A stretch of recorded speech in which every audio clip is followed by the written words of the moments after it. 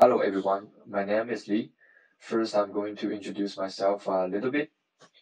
Currently, I'm a graduate student studying in digital future at OCAD University in Toronto, Canada. I have been working and learning with TouchDesigner for almost 2 years, and I came from an art background, so I actually don't have much knowledge on coding. I remember when I get touched with TD, I find it was a really interesting, handy, and artist-friendly tools for us who are working in the new media art industry. I'm not a pro level of the TouchDesigner user, and I'm still learning it constantly, and that's a never-ending process, I believe. I really appreciate that we have such great and large community in worldwide. I learned almost all the TD knowledge and techniques from it. I think right now it's a good time and chance for me to contribute and share my experience, knowledge back to the community. So I hope it will be helpful for everyone. So this is my first tutorial for those who are just new to the TouchDesigner. It's not going to share the techniques or knowledge about TD, but instead, I think it would be better to recommend some tips, tricks, or where to find resources you should know before we start to learn it.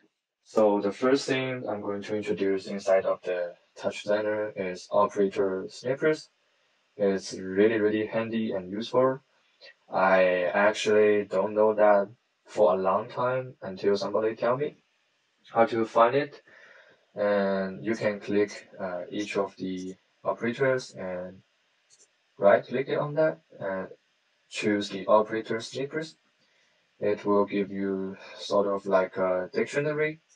You can check each operators and their function and their user scenario, and also it will give you a short explanation and description about how they are doing. And importantly, it's almost cover all the operators from different family. It's a really good starting point of learning TouchDesigner. Next thing is for each operators, we will have two question markers there. So for the first one, if you click it, it will actually give you the link. It's actually a documentation of that operator. You can find the summary, the parameters. It will actually explain everything in detail. So for the second question markers, it will give you the Python help if you want to working with the Python language. It will give you what Python language is available for these operators. You can definitely check that out. A small tricks for you to know is if you don't want to go that page to find that specific parameters, you can hit the Alt key in your keyboard and just moving your mouse on each of the parameters, you can see. So it actually shows you how and each parameters will work. Okay, that's really hidden to territory there. I didn't know that before as well.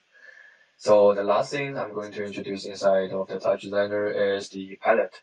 So this is the icon. You can click it, so it will open and close the palette. So palette actually collect a lot of pre-made tools or pre-made effects. You can actually just directly use it.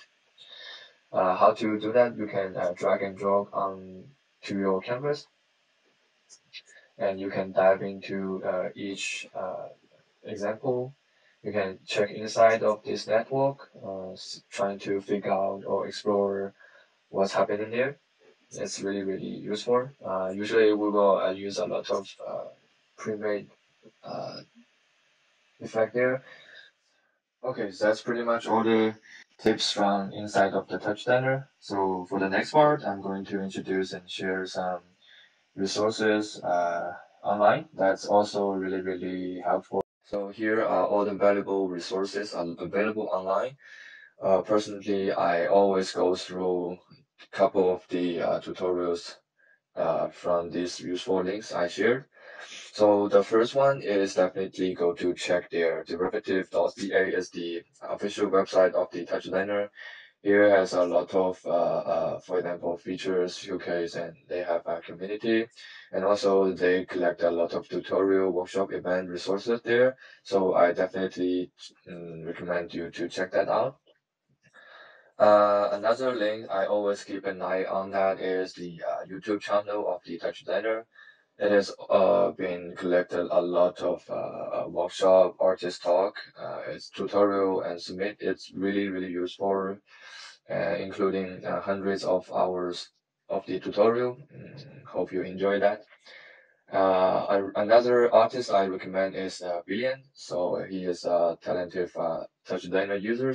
So he always create a lot of fancy and interesting tutorial and teaching, and also he has a lot of TouchDesigner beginning course. I do recommend you check that out. It's very worth to spend some time on his channel.